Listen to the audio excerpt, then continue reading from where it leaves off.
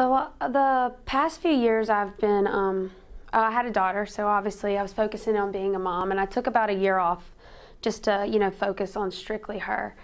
And then I grew a lot as a person, and I had to really grow up, and I wanted to figure out what I wanted to do with my life. So about 5 years ago, I moved to Nashville, me and my little girl, started writing. I fell in love with the process. I really started, it felt good to be able to tell these stories and be able to, sing them, make them universal. So for the past 5 years, I've been making music, but I've just been perfecting it so that now I'm able to share, because I feel like I've really found who I was as an artist. I think it was really, really awesome to hear the reaction that people had to How Could I Want More, because I did put my heart and soul into it. I did take a long time to do this project, and the reaction that I got was, it couldn't have been better. It meant a lot that people really felt the emotion behind it and believed in the authenticity of what I was saying. So, of course, it was awesome. I think that it's different because I was on a TV show when I was younger as a child. This is my first step as an adult making a career decision, and I think that's something completely different because I'm choosing to make this choice every step of the way. And of course the reaction is going to be different because my last name is Spears. My sister is a huge pop star. So people probably scratch their heads a little bit, but that doesn't bother me because it just, it's expected, and it gives me more of a reason to prove that I love what I'm doing and make them believe in me. And usually after I sit down with somebody for a little bit, they completely get it. But of course, they're going to scratch their heads for a second. My whole family all had like a different taste. My mom loved like Elton John. Like that was, I remember like being little, and I can just remember hearing that.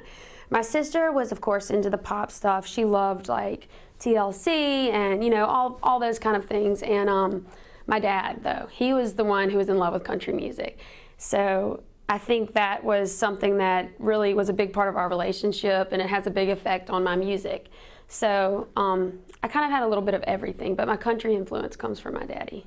I think, as we all know, the music business is the music business. I do think that any sister would ask her sister for advice. It doesn't matter what your job is.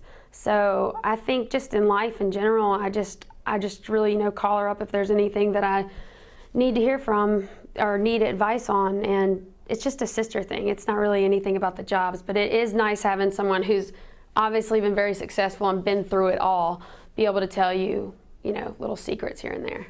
I played her some of my stuff, and she really loved like the fact that I was writing it, and she loved it, and she's like, why don't you come in the studio with me and why don't we do a song together? And really it was not like some big thought out plan. It was like two sisters being like, hey, we want to do this together, why haven't we done this yet? So the song is just like a fun, like chew your bubble gum kind of happy sister song, and that's just kind of where it came from. It wasn't like, some big idea we had. Definitely, I think that she's in a different genre, so obviously that's, and I'm in country and pop are completely different, but I think you get influence from, being brave and being able to, go out there, whether it's she's out there dancing, and I would never do that, and then she thinks it's brave that I'm out there like really laying it on the line with some of my lyrics. And so I think that, I do think that we influence each other just as far as the craft goes, even though it's two completely different sounds. Lying in the green grass, underneath the blue sky, looking at a good man who ought to